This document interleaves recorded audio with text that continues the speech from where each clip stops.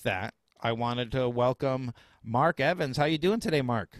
I'm great. Thanks for having me again. I feel like I'm a regular guest, like I'm kind of on the Johnny Carson show, and you keep inviting me back. So it's always good to talk marketing. And as we said off the top, there's a lot of things happening within the marketing landscape. Things had gone pretty quiet in April, May, and June, but I'm personally seeing a lot of momentum these days and a lot of activity.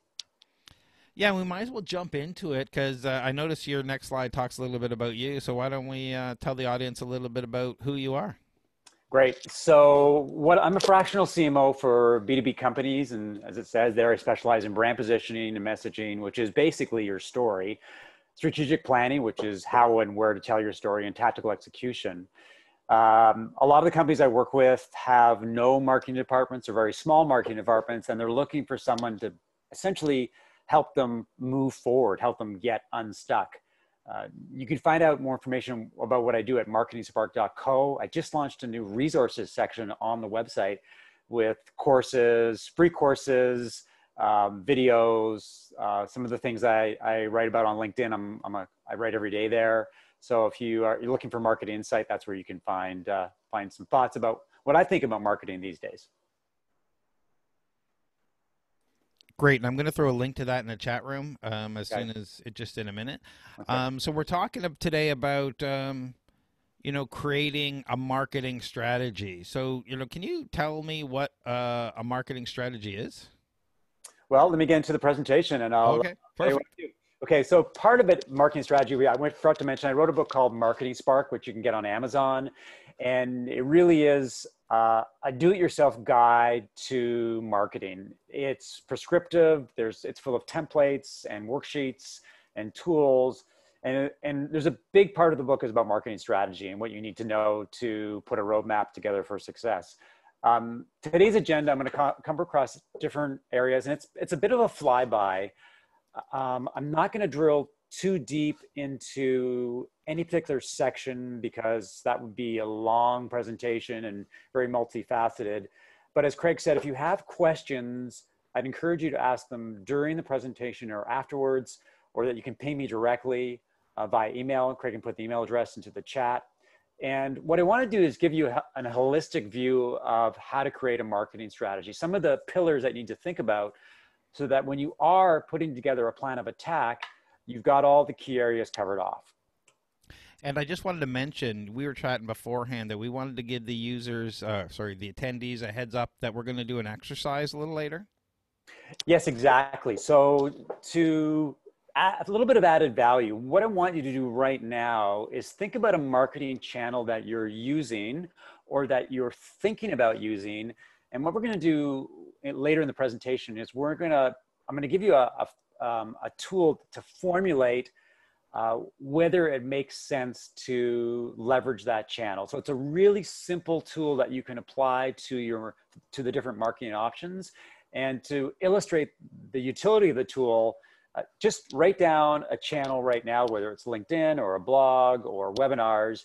And when we get to that section, I'll ask you to look at 3 different criteria, and then you can assess quickly whether it makes sense for your company. So a lot of what I've learned about marketing strategy comes from working with more than 100 B2B companies over the past 11 years. In my world, whales are the best clients. They're the ones that stick around for 6 to 12 months. They have big marketing budgets. They're looking to leverage marketing to drive growth and to scale. But what I found with many of these whales is that the engagements aren't as successful as they want to be because they lack well-articulated strategic plans. They're like a lot of companies, and this applies to growing, scaling companies and small companies, is they're so excited about tactical execution. They're so focused on making things happen, writing blog posts, doing webinars, that they don't take the time to step back and think about, what are we doing? Why do we want to do it? And how do we assess whether we're being successful? And that's a fundamental part of a marketing strategy, is giving yourself a roadmap for success. And if you're not doing that, it doesn't matter how much money you have or how smart your people are, it's not going to be as successful as you want it to be. So the question, Craig, you asked off the top is, what is a marketing strategy? And there's different ways to look at it. And I call it a roadmap for success, or as Vince Lombardi says, it's basically, it's realism versus hope. Michael Porter, who is a very well-known economist, said the essence of strategy is choosing what not to do. And I think that's so relevant and so powerful, because many companies, including many startups, do everything. And they explore so many different options. They spread themselves way too thin, and they end up not being successful at anything. And so as much as you want to decide, okay, we're going to focus on these channels, you also want to determine these are the channels that we're not going to focus on at all right now or ever. And so it really is about dividing your world into what's relevant and what's not, what's possible and what's impossible, what makes sense and what doesn't make sense. And that's a key part of your marketing strategy. Having no marketing strategy is basically going on a walk without any idea of where you're going. You're going to go down the path, you're going to go over the horizon, and you don't know where your destination is. You have no clue about how you're going to get there, how long it's going to take, how much effort it's going to involve. And that's going to kill your marketing budget. It's going to kill your enthusiasm and belief in marketing. And then, like a lot of companies, they'll give up on marketing because they don't believe it's going to generate ROI, and it's not doing. And if you're doing that, then you're essentially operating with one hand tied behind your back. You're not going to be successful, and marketing is not going to support your success. The different marketing strategic elements include people, obviously your people, the people that you need to drive your marketing forward, and that could be internal or external. Obviously your customers, your product, which is the center of everything. There was a question on LinkedIn recently about whether you would have a good product and bad marketing, or a bad product and good marketing. It's always a good question, and I'm solely in the camp of a good product and bad marketing if I had to pick, because you can't put lipstick on a pig. You could have amazing marketing, but if your product is not good, doesn't deliver value, doesn't meet a problem, then it doesn't matter how good your marketing is, people will find you out. Eventually they will discover that you're not offering any value and you're not solving a problem. The other part is obviously the competitive landscape. What are you doing versus the competition? How can you outflank the competition by doing marketing better or differently? And the final element is money. For a lot of smaller companies, money is a challenge because you don't have much of it. So you have to get creative, and there's a lot of do-it-yourself going on. And for larger companies, it's about how do we allocate our money in the best way. David Ogilvy, who was a very well-known advertising executive in the 1960s and 70s, said, great marketing only makes a bad product fail faster. And that sort of emphasizes the point that I was making about marketing, is that essentially at the end of the day, you want to have a product that delivers value. Marketing is only as good as the product. Doesn't matter how good your salespeople are or your marketing people. It's all about product and all about delivering value. So why marketing? That's one of the key questions that you have to think about when you're putting together a marketing strategy. What do you want to get out of marketing? When I talk to prospects who say, we want to do marketing, it's like, well, like why? Like, what is prompting this sudden interest in marketing? Do you want to grow?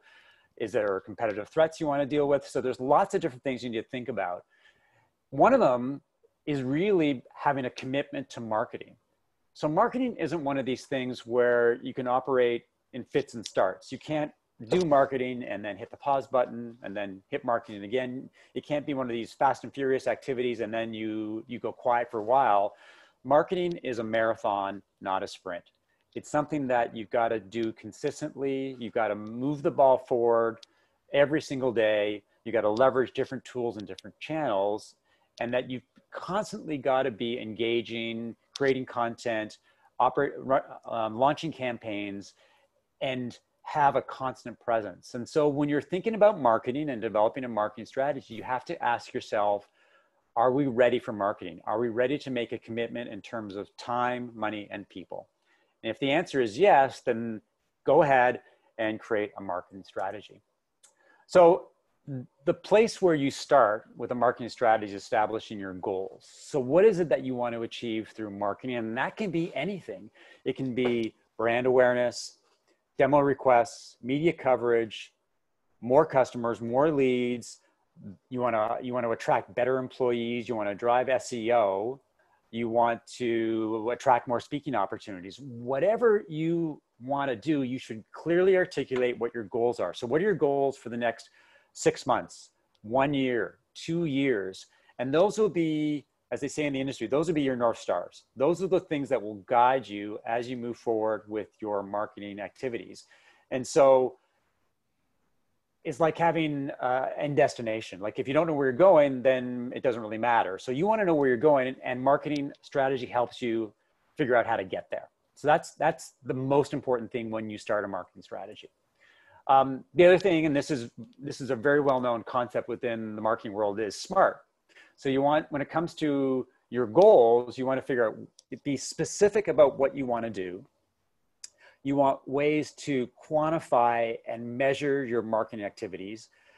You want them to be attainable. And by attainable, it's being realistic about what you can do based on your budget and your people and how big your marketplace is. Because you could have goals to be a unicorn, but you may not have the people or the budget to make that happen from a marketing perspective.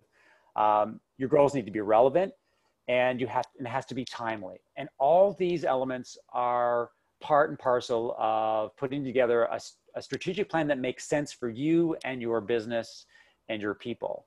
So you can have an amazing ambitions, but if you can't pull it off in terms of having the time, money, or people, then you're pretty much wasting your time, because it's not realistic. It's not attainable.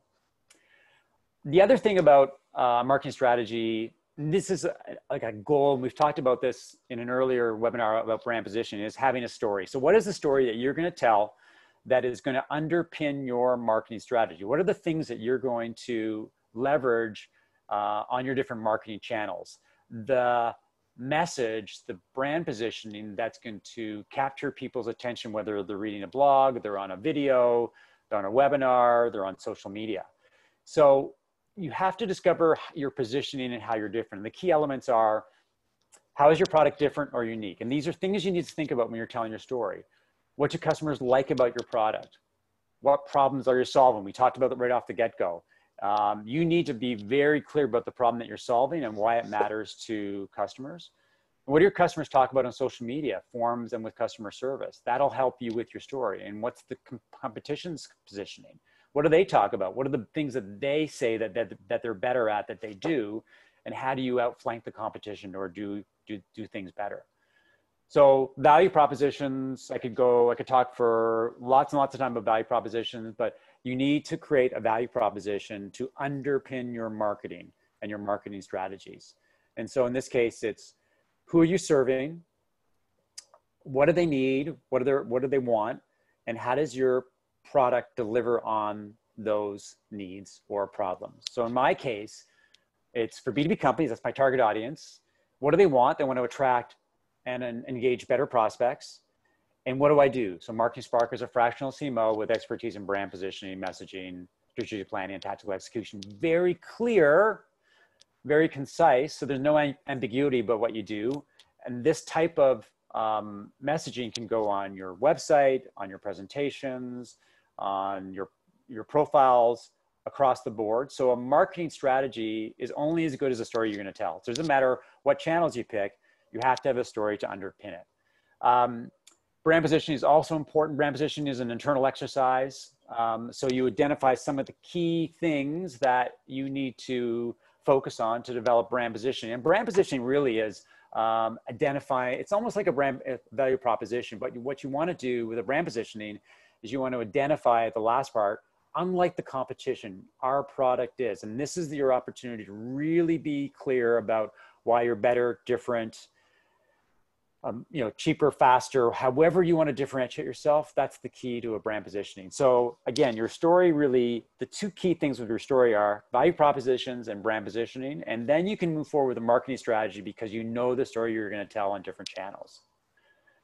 The other thing that we've talked about before in the past is target audiences. And I talk about this a lot because one of the things that I really found interesting on LinkedIn recently is there's a number of marketers who are talking about the value of knowing your customers, the importance of being customer centric. And what it says to me is that too many companies have no clue about their customers. In fact, they take their customers for granted. They're so focused on product. We have this great product. It solves this problem and people should buy it, but they don't know their target audiences. They don't talk to them. They haven't got any hypothesis about who they are, what their interests, their buying behavior, their priorities, their pains, their problems. So you need to have a crystal clear idea about your target audience so that you have a strategic plan that makes sense. So whatever you do is going to be more successful because it's focused on the right people in the right channels. So buyer personas so this is basically sort of that covers the different options. You know, what are their needs and pains and interests? What are their purchase triggers? How do they research and make decisions? What are the competitive options? Some pretty fundamentals. So buyer persona can look like this. So this is pretty straightforward. So this is a very in-depth look at the people that matter to you. So my suggestion is you have 2 or 3 buyer personas. So for example, if you're selling, let's say, cosmetics to women, so there are women who are 25 to 35. And they are working in a particular environment. Their needs are the same as someone who's 35 to 45, but maybe the type of products they buy are different. Maybe the use cases are different because maybe older consumers aren't as social, or they don't need it for different kinds of things. But you really need to sort of slice and dice your audience. So it's not one big amorphous group. They all don't look the same, act the same, have the same needs. There's often variations on a theme. So you have to look at your buyer personas in that respect. The other thing that's important is to look at the different types of buyers that you have, or different types of people within the buying process. So that, for example, you've got people who are initiators, and I call these the hunter and gatherers. These are people who work for innovation teams, or they're junior marketers, and their jobs are to find the best solutions for the problems, and they'll bubble up those solutions to their boss, and then who bubbles it up to their boss. You've got users, people who are actually using your product. They're not the buyers or decision makers. They're the people at the end of the food chain you're solving their problems. So you have to be very aware about how you can market to them. There are the influencers, the people who can bring your product into the spotlight, who have an impact in terms of the type of things that should be looked at. And then you've got decision makers, the people who cut the checks, the people at the end of the day don't need to know everything about your product. They don't need to have in-depth knowledge about the problems that you solve, but because a lot of that will be done by the influencers and the users or the initiators. But you do need to provide them with a really high level view about what you do and why you matter. So there's different ways to slice and dice your target audiences. But the key thing is that you want to basically have different types of stories for different target audiences so that you can engage them in different ways. And they will use different marketing channels, and that's all part of a marketing strategy. The buyer's journey, you should be aware of the buyer's journey. It's divided in different stages. So awareness is when they're looking at different options, they're learning about the different products out there, different possible solutions.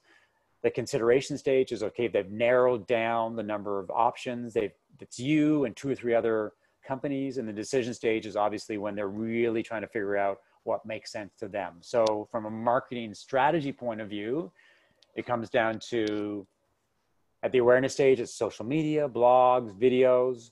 As people get more serious about your product, a strategic approach could involve white papers, sales sheets, case studies. And as they get into the design stage, it's really about trials, demos, consultation, proposals. So different marketing tactics at different times, all within a marketing strategy, so that you're not telling the same story or using the same channels across the board.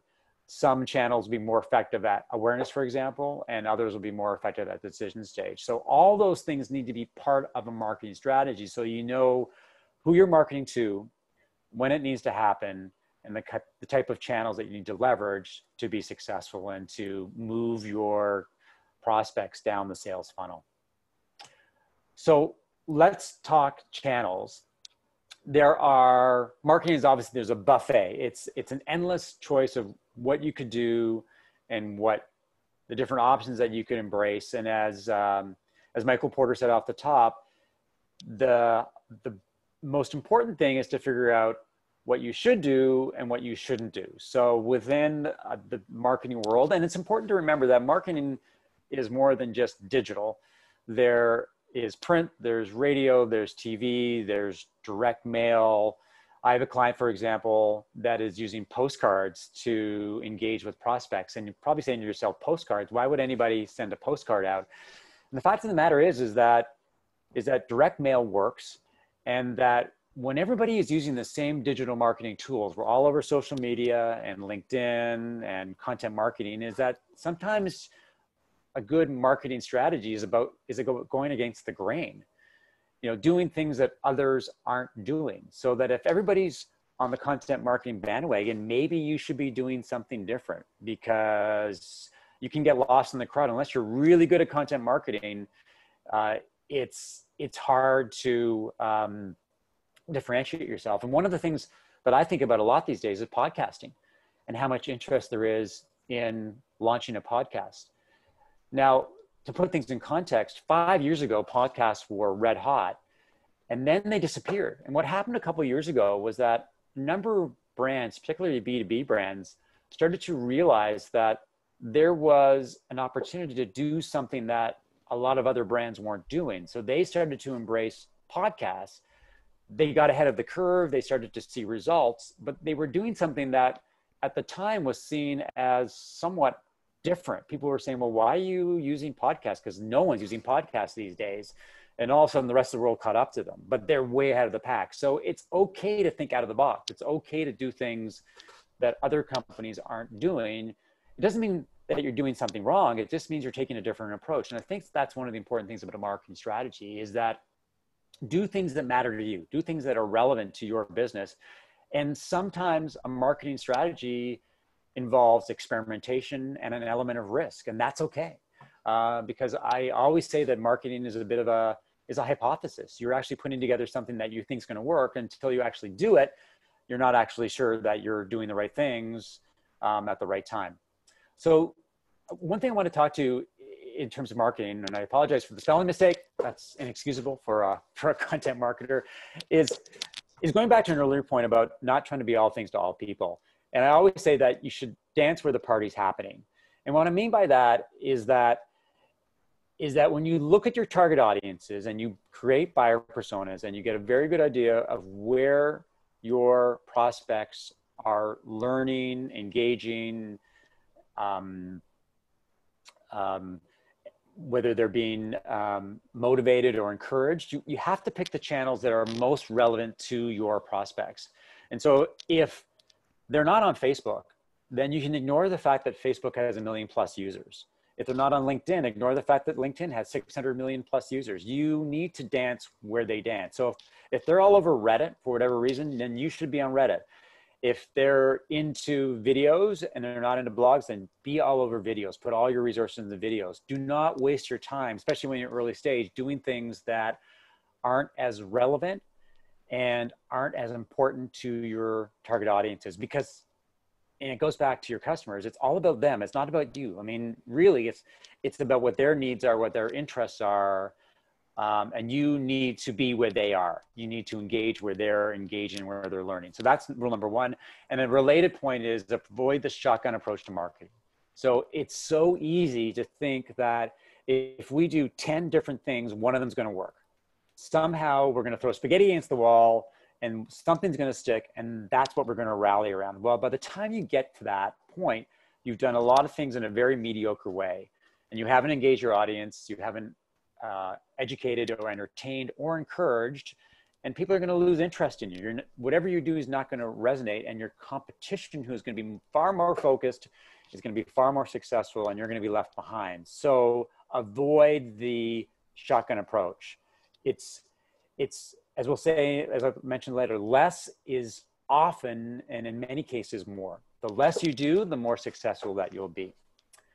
So I want to talk about something what I call the LRP system, and there's lots of different sort of methodologies out there that talk about this kind of approach. But this is really about list, rank, and prioritize. And that's why I asked you off the top to pick one channel that either you're using right now or that you're thinking about using, and this system will help you figure out whether it makes sense for you. So step number one in this system is to list everything within your marketing ecosystem and anything that could be relevant. So it doesn't matter whether it's super relevant. So for example, if you're a B2B company and content marketing is like super relevant, well, that's at your list, but it could be something that maybe could be applicable to serve your target audiences. So for example, it could be a podcast or a newsletter. At this point, list everything. And it could be 10 things or 15 things or 5 things, whatever matters to you. So just list them down in a box.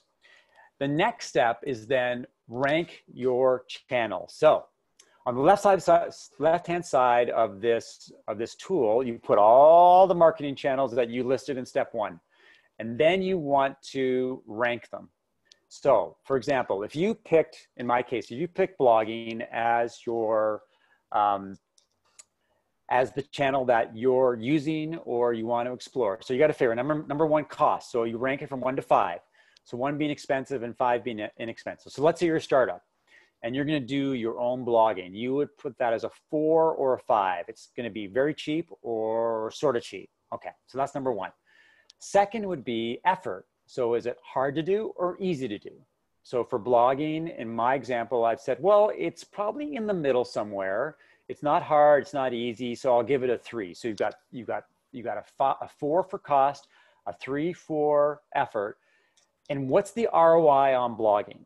So if you're a startup and you say to yourself, well, blogging is going to drive brand awareness, it's going to educate our customers, it's going to allow us to profile our product and the problem that it solves. So I'm going to say the ROI is a 4. It's relatively high. So you add all those scores together, and in this case, you get 11 out of 15. So from a quick and easy perspective, you can say to yourself, blogging may make a lot of sense as part of my overall marketing strategy. And you can apply this methodology to all your marketing channels. So at the extreme, you could look at a newsletter and you could say, okay, the cost would be a 3, the effort would be a 3, and the ROI would be a 1. Which is a 7. So you could say to yourself, well, maybe that's not as good an option because it doesn't score as high. So the next step for you is to list all your marketing options and rank everything. And this could be something that you do right now to assess your current marketing activity. And it's a tool that you could look at if you're exploring some new options. So if LinkedIn, for example, is something that you're excited about and something that you should be excited about, then apply this criteria to LinkedIn and anything else. So that's the thing. So after you score everything, after you've ranked everything and got a sense of what channels are where, then you prioritize your channels into what I call now, soon, and later. So now are the things that you've got to do right now. These are the things that are going to move the ball or move the needle. And it could be 2 or 3 things. Soon are things that maybe you should do in the next 3 to 6 months, 3 to 9 months, because at some point in time, you'll have more marketing resources, you'll have more money, you'll have more people, and you can take on more. Or the other alternative is maybe the first things you picked, you can double down on those things because they're so successful and you can leverage them in so many different ways that you never need to move to the soon list. And later are things that have a low score, a low ROI. Maybe you'll get to them one day, maybe you'll launch a newsletter, or you'll never get to them. And that's the one thing about a marketing strategy, going back to what Michael Porter said, is that there's things that you'll never have to do. There's things that you'll never have to consider. They'll never be part of the marketing mix because they don't matter to you and they don't matter to your customers. And that's okay, because not being all things to all people is a perfectly good way of doing business. And going back to my earlier point, is less is more. Or if you want to think about it more or less, right? So the idea is that if you are successful, focused on a small number of marketing channels, those are the things that drive your marketing strategy, then that is completely fine. Just make sure that you're doing whatever you're doing as effectively and as as productively as possible, that you're engaging your target audiences, you're educating them, you're encouraging them, you're getting them to do what you want them to do to achieve your overall goals.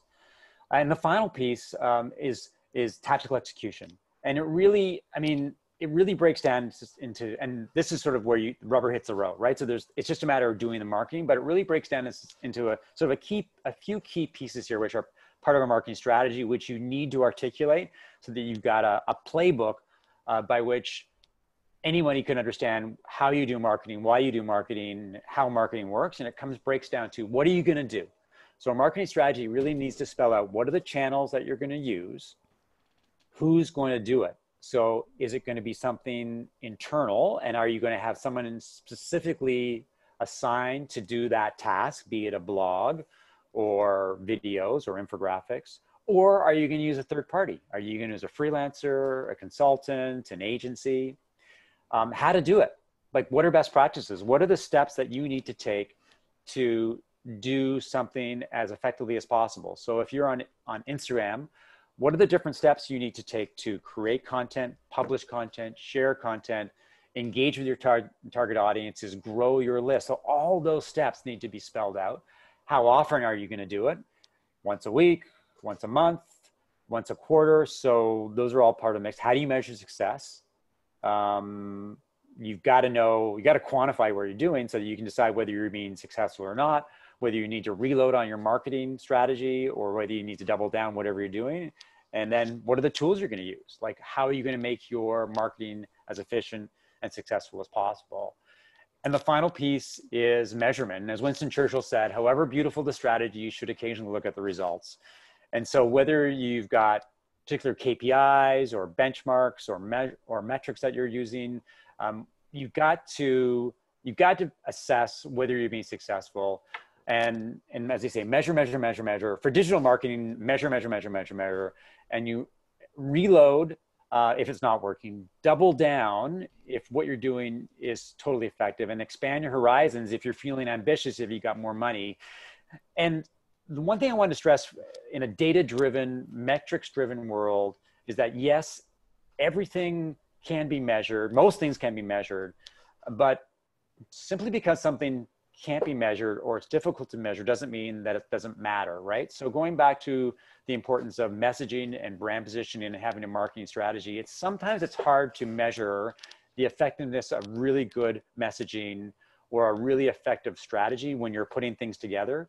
Because how do you quantify messaging until you get out there? How do you quantify the success of marketing strategy until you realize how your marketing is actually working? And in some respects, when it comes to these kind of things, marketing is a leap of faith. It's a matter of having the confidence that you're doing the right things and that it's going to resonate and matter to your target audiences. And you will find out in time whether these marketing efforts worked or not, but it shouldn't stop you from investing in these type of activities. So I've covered a lot of ground. There are a couple of options. I'm going to share the presentation with Craig, and he'll share it with you.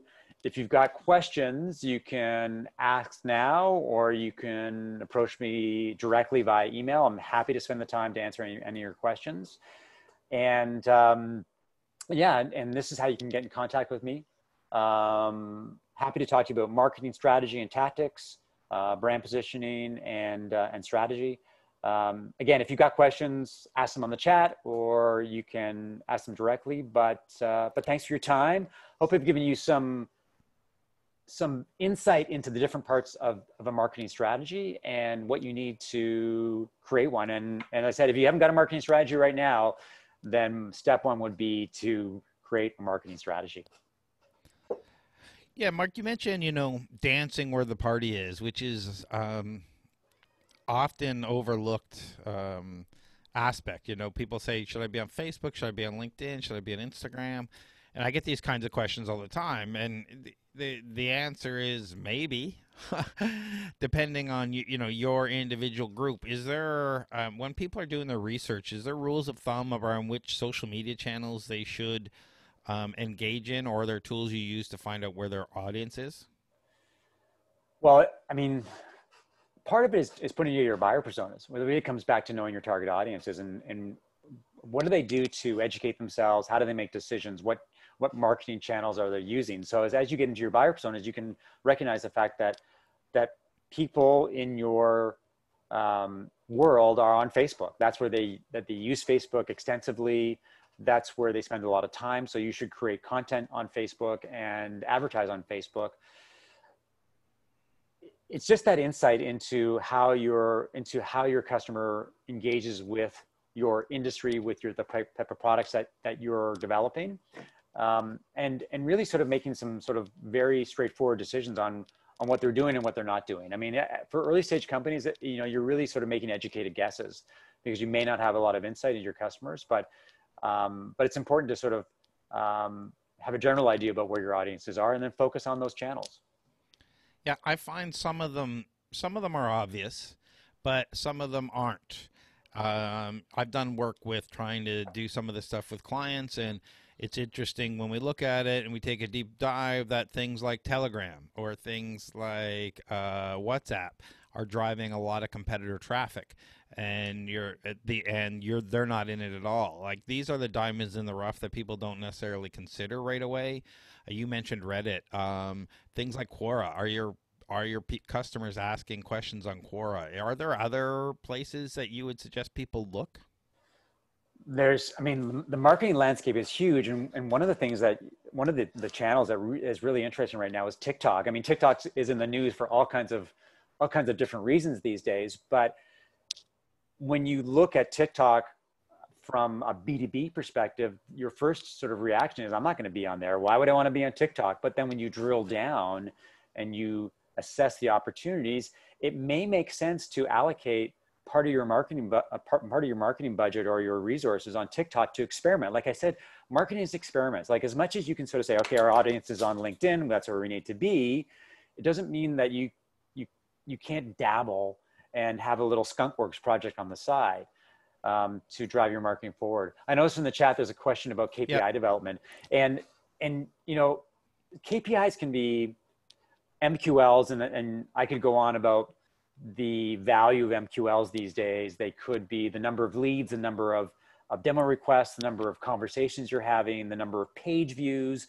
Like you shouldn't really overcomplicate, especially for early stage. I mean, the data people are probably going to get mad at me, but you shouldn't really overcomplicate your KPIs. Like, what are the metrics that matter to your business? Is it the number of website visitors? Is it the number of demo requests?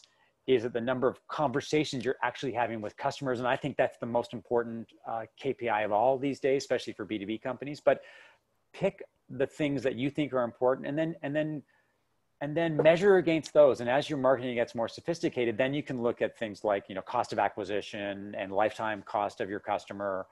But don't get too hung up on the metrics because you just focus on what's important to you right now and to your business. Like if you're early stage, it's all about how many leads are we having, how much website traffic are we getting, how much engagement in social media is happening. Those are the things that are relevant to you. And are there some best practices KPIs? A lot of people don't know where to start. I like to start at looking at where your bottlenecks are as a startup, but is there another place to start?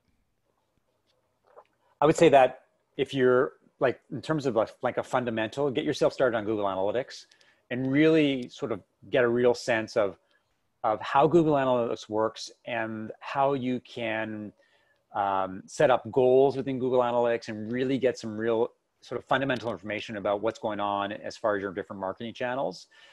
That's what I would say in terms of just a very straightforward tool. There's lots of different tools out there to measurement, but I mean, your analytics are the place to start. I noticed Yeah.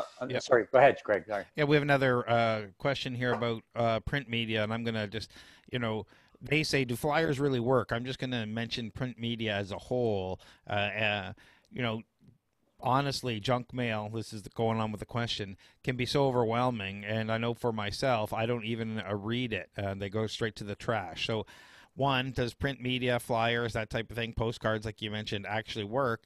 And two, how do you avoid getting tossed in the trash right away?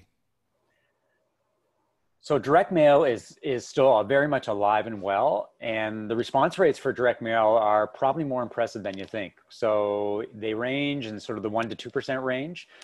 So it does demonstrate for particular types of businesses, direct mail works. Now it comes down to a couple of things. One is being very targeted about the people that you're sending direct mail to. So you can buy lists based on different criteria. So if you're just trying to shotgun approach to direct mail, it's not going to work.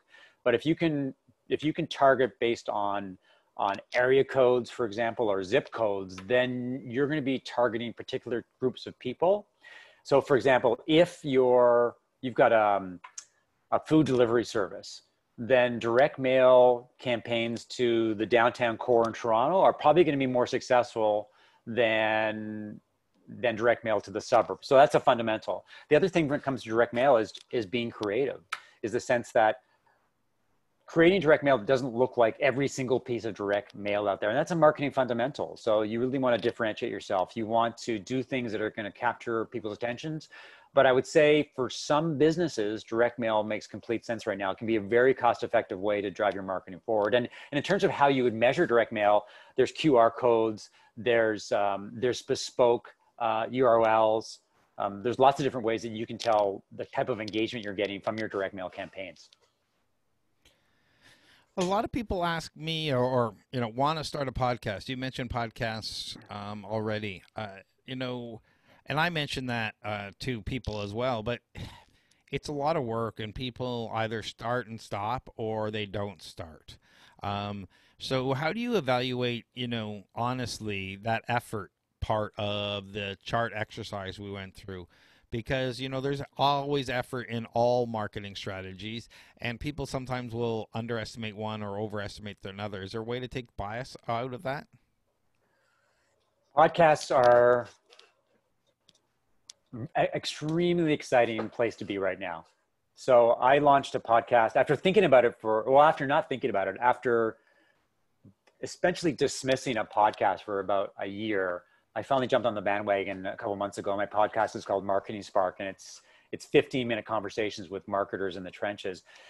And the reason that podcasts are so compelling, and I think that the reason why they're just a no-brainer these days, is they give you access to thought leaders and expertise. So I can reach out to lots of different people and ask them to appear on my podcast. And what they're going to give me is evergreen content, evergreen information. So I can not only create a great podcast, but I can use that content to create really good blog posts and ebooks and infographics and social media snippets. So it's one of these things where you create it once and you reuse it and reuse it and reuse it. And as far as the effort's concerned, I don't think people should be afraid of producing a podcast. Everyone thinks that you listen to some of these, Joe Rogan or some of these really popular podcasts, and you think to yourself, oh my God, they've got to be super well produced and slick and they've got to sound great. Well, no, they don't. You can essentially start a podcast with minimal investment. And the biggest investment you're going to make is time. Like, you really have to put the time in, but it all comes down to what's realistic. So if you want to do a weekly podcast or a bi-weekly podcast and you're committed, then the steps are going to be pretty straightforward. I'm going to actually publish an ebook in a couple of weeks, and I'll let Craig know about it, about how to start a podcast from scratch. But listen, if you're interested in podcasting, if you've got an itch for podcasting, then you should go for it right away. And if you want to email me about how to start a podcast, I'd be happy to talk to you. I have become a podcast evangelist overnight.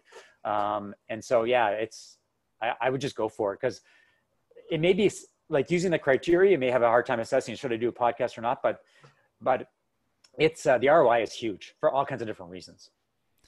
Yeah, one of the main things I look at is SEO, for lack of nothing else. When you do a podcast and you publish it to SoundCloud and Apple and Google and Spotify and all the other ones can't think of off the top of my head.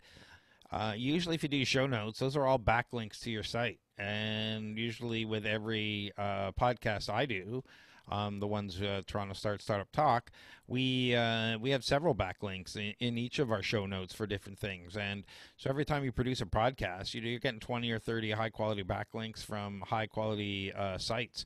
So that alone is of value. Never mind the actual content, the people who listen, the engagement that you get, and hopefully, as you're starting to warm up the relationships, people starting to build that trust through podcasting.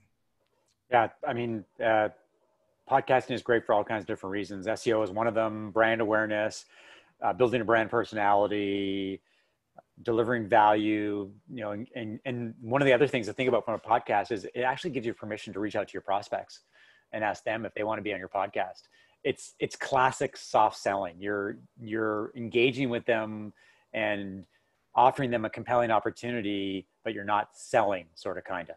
So Yeah, absolutely. This is one of the things I recommend all the time. Start a podcast, start a conference, start a panel, anything where you can invite people to take part. yeah, great question. Yeah, I'm all over Uh, it. you mentioned ebooks. Now, the problem I've seen a lot of people is that they think an ebook needs to be, 500 pages or maybe like 3 pages. There's no happy medium, and they're let's say psychologically blocked and don't necessarily understand the effort of an ebook. Since you're about to launch one, are you have any tips on that? How long does it take? Should you just outsource the writing of an ebook?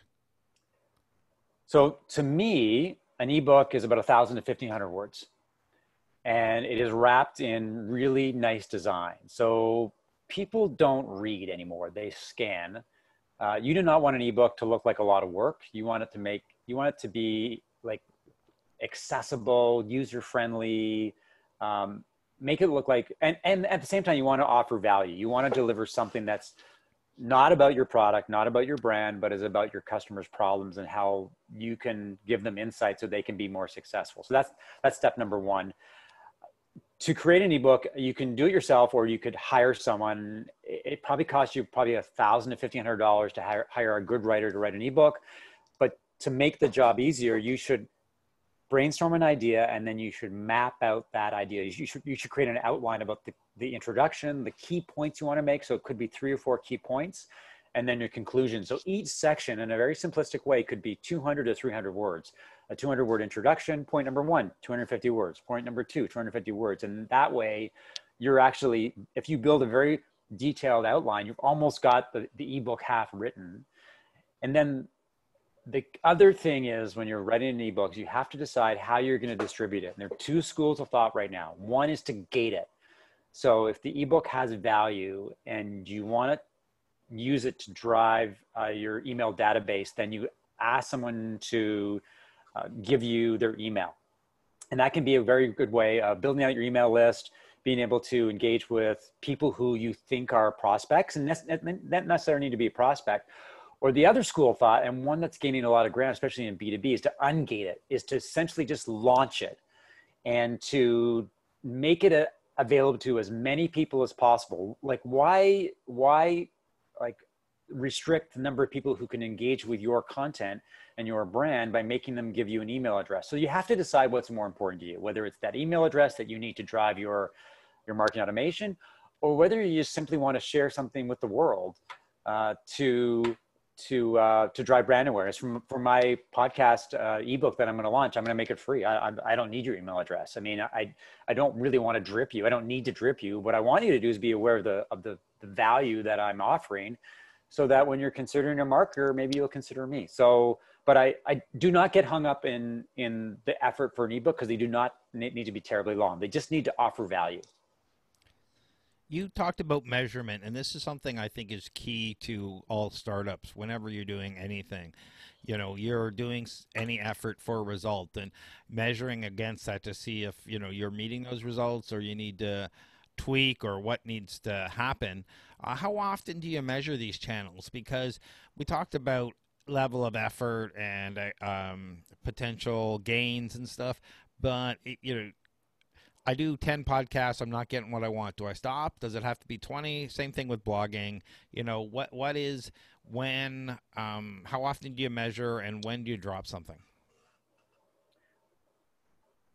So I said at one point that marketing is it's a marathon, not a sprint. So a lot of marketing activity takes time to resonate. Like you can't expect a blog to be an overnight success story. The same goes for a podcast. So you have to give it a certain amount of time, and you have to be committed, and you have to execute as well as possible. And maybe you give it 3 to 6 months to see if it's working. I mean, some things you can quantify fairly quickly, and you should look on a regular basis, either if it's not daily, then every other day or every week, to see how your marketing is performing, to see whether it makes sense. And some things just need time to percolate. You just have to allow them to evolve as they should. So a podcast, for example, it may not be about the number of subscribers. It may just be an activity that generates so much good content for other things to drive your blog or your ebooks that you don't need to see amazing success from a podcast. It's just a key part of your marketing engine. Some are more easily quantifiable and some others, but to your point, Craig, if something's not working, if you're writing a blog and it's not working, then you've got a problem. Either your blog posts they're not relevant, they're not interesting, they're not on point, you're not promoting them properly, or your audience isn't into blogging. They're just not something that they're using to learn about your product. So it may be to take a different approach, or you just drop blogging and you focus on a podcast. But those are decisions that, you've got to make along the way. And thank you very much for taking the time today. Any parting words for our audience? The only thing I can tell you is that if you're not operating without a marketing strategy, even if it's a one-page marketing strategy that lists the things that really matter to you, then you're operating blind, and that your marketing cannot be successful. And if you're not successful, then you'll get discouraged by marketing. And the last thing I want anybody to do is not feel that marketing is not a key part of their business DNA. It has to be. Like I always say, that when it comes to the pillars of your business, it's product, sales, marketing, and customer service. And you've got to have all four. If you don't have one of them, then your business is not going to be as successful as it should be. So have a plan, execute against the plan, measure the plan, and then go from there. Final parting words. And if people, I know it's on the screen here, but just in case people are listening and not watching, where can they find out more? They can check out my website at marketingspark.co. Thank you again, Mark. Thank you for the questions and the audience and taking your time on your lunchtime today. Appreciate it. And we'll see you all maybe tomorrow, or if not, next week.